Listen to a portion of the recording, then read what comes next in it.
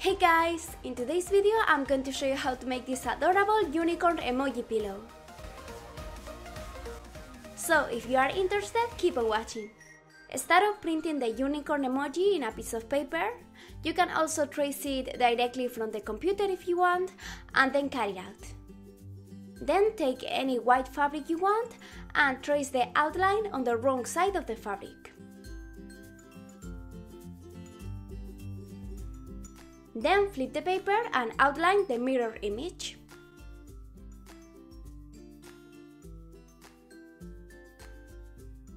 Cut the fabric and don't forget to leave at least 1 centimeter of seam allowance like this. Place your fabric pieces right sides together and pin them all around the pencil marks. Then you can sew or glue following the line.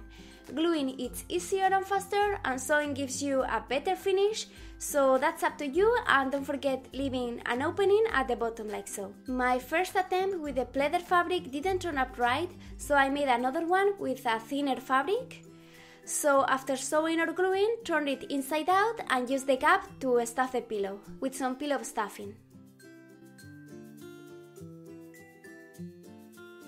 Then close the gap and you can sew it or glue it.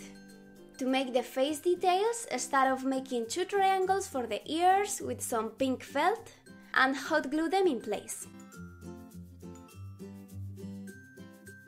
For the mouth part, make like a comma shape with some lilac felt and also glue it in place.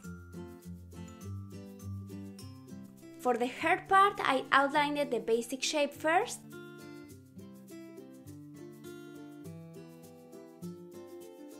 And cut it and then draw the details with a pencil like so.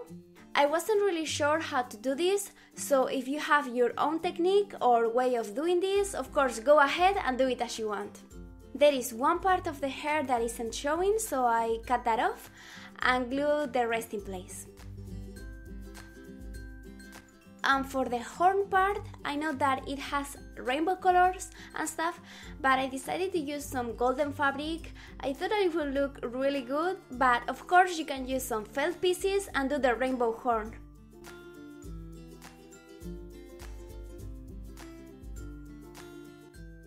And finally, I cut some black and purple pieces for the eye and the mouth, and I also glued them in place. And that's it. So I hope you like this tutorial. I think it's a really cute gift for a little sister or for someone who really loves unicorns. So thumbs up if you like it, and don't forget to subscribe if this is your first time here. Thank you so much for watching, and I talk to you next time. Bye!